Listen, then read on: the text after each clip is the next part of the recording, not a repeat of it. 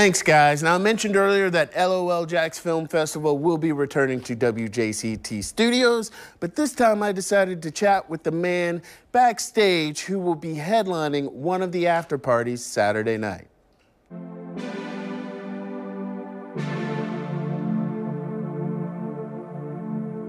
Life is not ever promised, so I keep moving closer.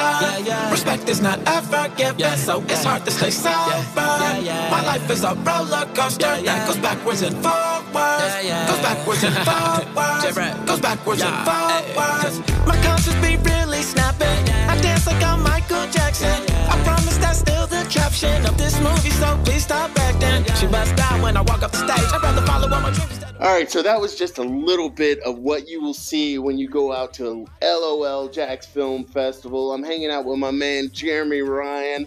He is got a look about him, and I missed the memo about suiting up, but you wear it well, my man, so thanks for hanging out with me. I appreciate you. No, I actually perform suited up now, so I'm just trying to give a little taste of what people would see on LOL Jax Festival on Saturday.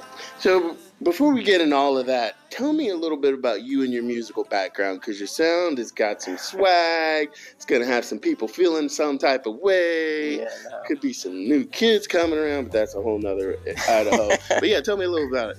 Well, I grew up with Michael Jackson and Prince and a lot of choir music, which allows to keep that funk and old school type of sound. So I really try to, when I record, give back to what raised me and what helped create my sound. So now, I'm not trying to date myself or put too much out there, but can I ask how old you are? I'm 29.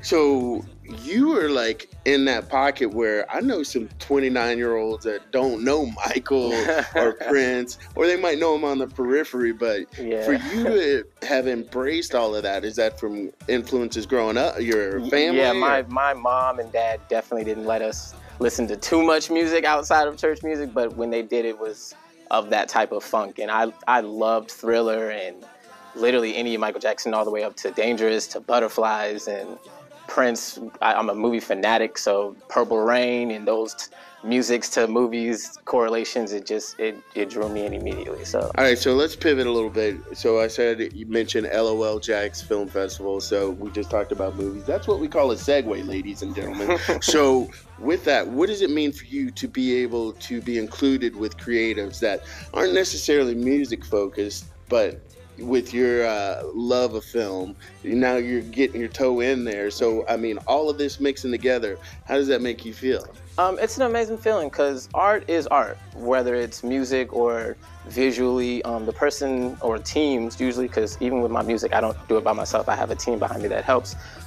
When the team gets together and pushes the vision and it comes out, even just finishing, it doesn't even have to be amazing, but even just finishing something is the beauty in it. And with film, whether you got to do something very quick or you have a lot of time, finishing and coming up and having your family and closest friends come around and watching it is absolutely epic. So I'm honored. So anything going on after LOL Jax Film Festival?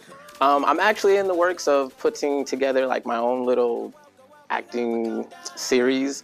Like I'm gonna eventually try to sell on a DVD, but right now it's just more music and music videos until I can be able to surprise people with, say, a whole season instead of like an episode or something. So you're going like full Beyonce with the with the video album and all of that. I see you. I'm gonna try. Or Childish Gambino is another example of someone who can do music and then come out with Atlanta. As we're going out, why don't we harmonize like I'm Rance out of River City Live.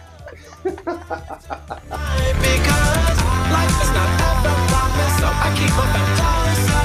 Respect is not ever given, so it's hard to stay sober. Jeremy and his band will be headlining Saturday night after the first round of screenings. There will be other acts performing that night, also Sunday night after that round of screenings. If you'd like to find out more about those events and how to get tickets, it's going down at WJCT Studios. Go to loljax.com and you can find more of Jeremy's music on Instagram at JRyanMusic.